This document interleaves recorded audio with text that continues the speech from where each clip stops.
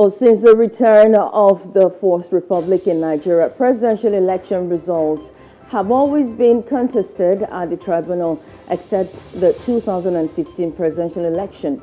Well, after this year's presidential election, 5 political parties and their candidates filed separate petitions against the results that declared Bola Ahmed Tinubu winner.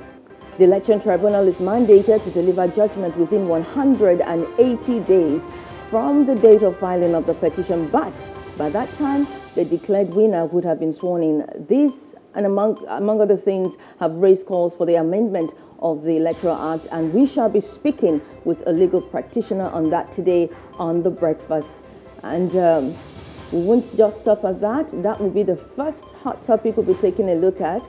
After that, we'll be taking a second hot topic on Nollywood. Nigeria's Nollywood is the second largest film industry in the world, with more than 2,500 movies each year and an estimated annual revenue of $6.4 billion, and watched all over the continent with a growing international audience. From its early days in 1992 to date, the Nigerian film industry has had its roots in the country's rich traditions and culture.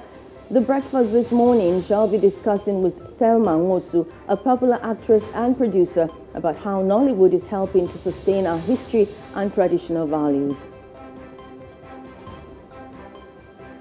We'll also be taking a look at some headlines on the national dailies with Up the Press, as we get joined by an analyst to critically analyze some of the headlines this morning on The Breakfast.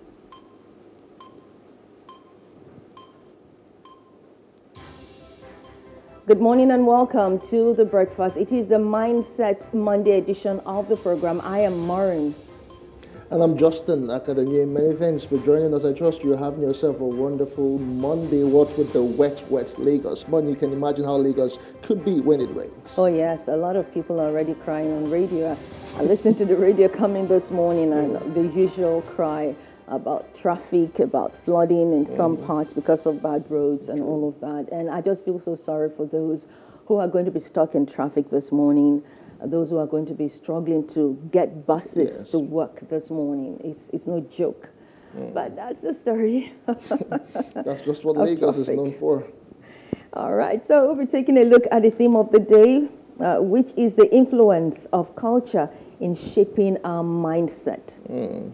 Our culture has a way of making us who we are. True, very true. Because culture is like just like a bundle of all that we have learnt, seen, our belief system, our way of life, even religion, and the kind of food we eat, the clothes we wear. A whole lot has to do with our cultural perspective in Nigeria. Exactly. And Nollywood has been very good at projecting our culture, been very good at exporting our culture, although there are also concerns that some of the things portrayed in Nollywood movies are not doing good to our culture. But we'll be taking a look at that in depth as we discuss with Thelma, who is a producer and an actress in the Nollywood movie industry.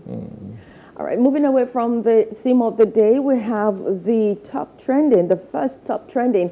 FG spends 1 million naira annually on each inmate at correctional facilities nationwide.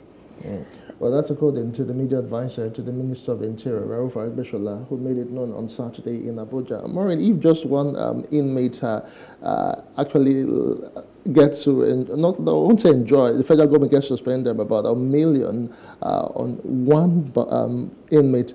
Just imagine the number of inmates we have around the custodial correctional centers in Nigeria. That's like very, very huge. That's massive. But although it's still arguable, because they've not broken down to explain how they got to that particular 1 million. Is it on just their feeding or just their general upkeep?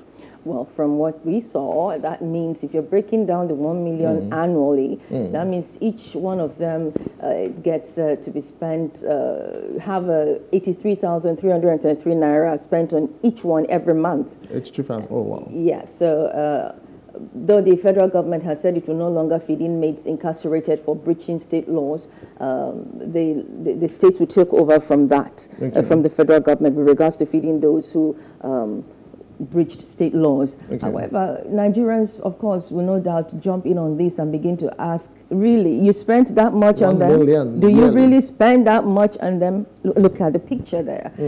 I saw that picture some days ago, and I mean, my heart bled. Yeah, because if you look at the condition of living for this inmate, it's really nothing. It leaves a whole lot to be desired, because they live in crowded cells, as it were, and 1 million naira, I'm still, if you calculated it down to about 83,000, that is, which is even more than the minimum wage. If the federal government says it is paying 83,000 monthly to inmates, calculate how much it pays its workers, 30,000 naira. Yeah.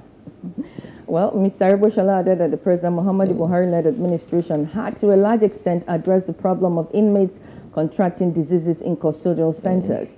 The minister also decried the enormous challenges of running correctional services with huge demands for infrastructure, equipment, and maintaining the welfare of inmates. He, however, assured that the federal government had provided long-term solution to the challenges.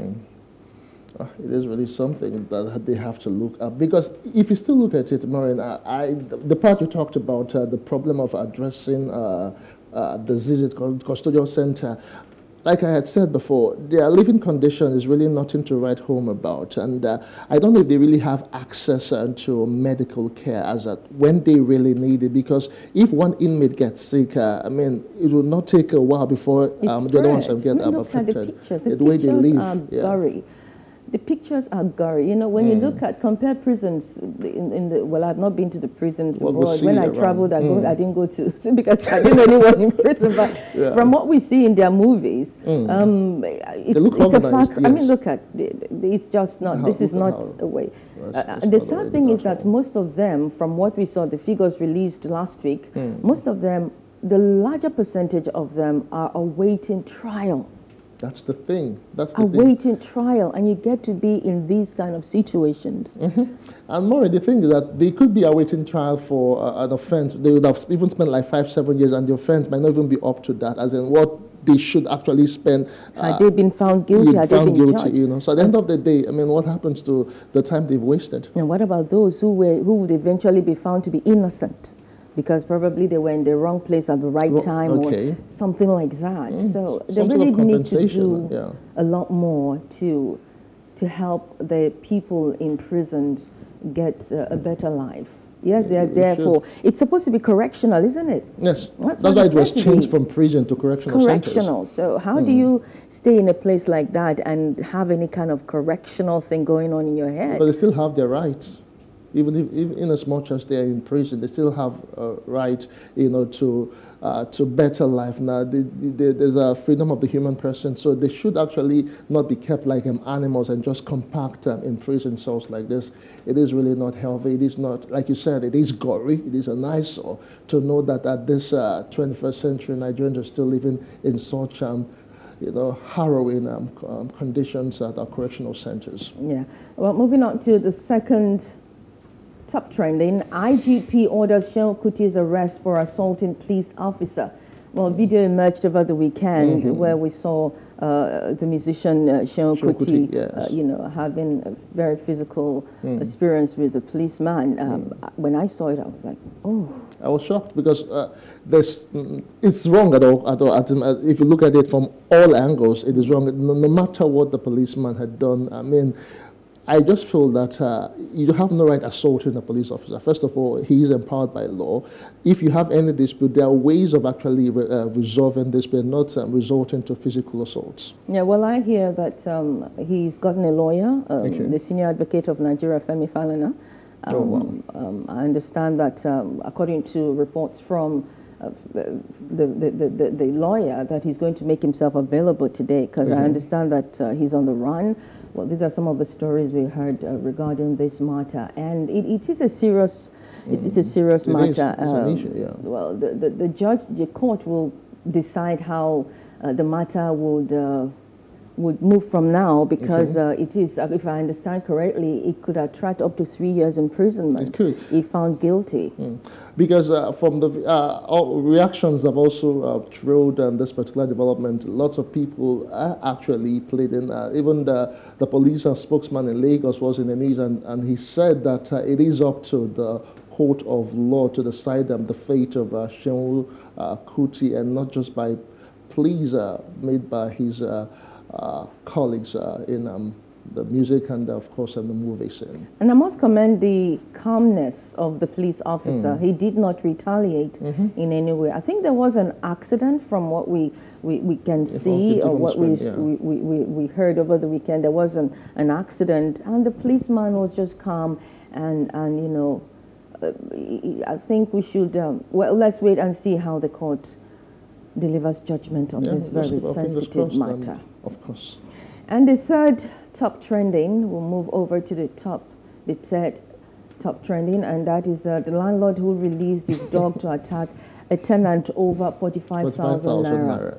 It's a very sad one. He came back home and discovered that he was not allowed in. He was locked out for 2 good hours. And eventually when he got into the compound, confronted the landlord, "Why did you lock me out?" And the landlord cautioned him that if he didn't stop questioning him, he would release his dog, you know, on him, and he did just that. He did just that. And I saw the video, very big wild dog. Yeah, I saw pictures of them, and I was like, why does he have to go to that extent of releasing his dogs to attack his tenant? Even if there is a dispute, like I said, there are ways of resolving there disputes. You have that, you know? The image of that. There's the dog. There's the dog. Very big dog. Attacking the poor tenant. Wow. For over, if you look at it again more, it's just 45,000 naira. That's abuse of power. It is. On the part of the landlord. It is. That's an abuse of power. A victim, give him eviction notice. Do things properly. If you don't want him in your compound anymore, you tell him to go and give him the necessary 3 months or 1 month, depending on the agreement. True, and not just unleash dogs after him. It is bad. If you look at it from any angle, it is crazily bad. I can't imagine what the guy must have gone through, the trauma and everything. And I'm sure he'll be scared of dogs for the rest of his life. Listening to the video yesterday, apparently he's been bitten by that dog before. Oh, wow. Oh, yes, he's been bitten by that dog before, because when the landlord threatened to release the dog, he said, well, the dog, this won't be the first time the dog will be biting him. So he's been doing that He's been doing that. Or maybe the dogs were just released anytime there are issues. That's just bad, so bad, so bad. And I hope the guy has been given medical attention and anti-rabies or something, because you just can't be too careful. Exactly. Yeah. Well, those are the top trending this morning. From there, we'll be taking a break to look at what the weather is like today and what it will be like, especially if you're yet to leave your home. You want to know, so you know how to prepare already. Is wet, so you don't need to be told that you need to get your umbrella, your boots, and whatever you need to get to keep yourself warm. We'll take this weather report and be back to take a look at all the press and the headlines. Stay with us.